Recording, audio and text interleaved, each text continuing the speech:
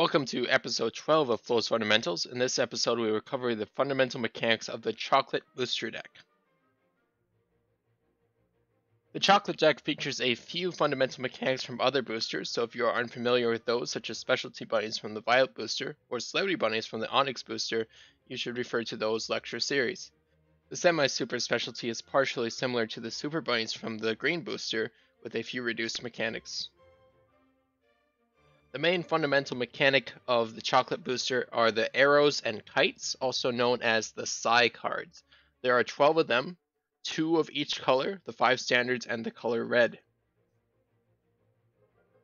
When you acquire 2 of them in your hand and or saved, you have the option in between any 2 players' turns to play both of them. So in this example, I have Dr. Xavier, which is the blue arrow, and Indiana Clones, which is the violet kite. With both of these in my hand, I can interrupt play in between any 2 players' turns and use one or both of them. And of course, I will also draw replacement cards.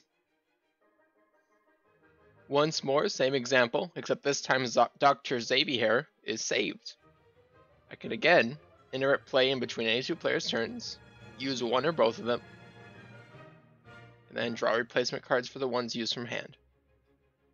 If the arrow and kite happen to be matching colors, in this case Horton Hates a Who is the red arrow and Pucker Up is the red kite, alternative to playing them, you can instead discard both cards in between any 2 players' turns, and doing so allows you to move all bunnies of that color.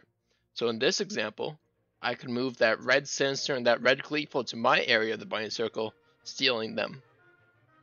And as usual, you'll of course draw replacement cards.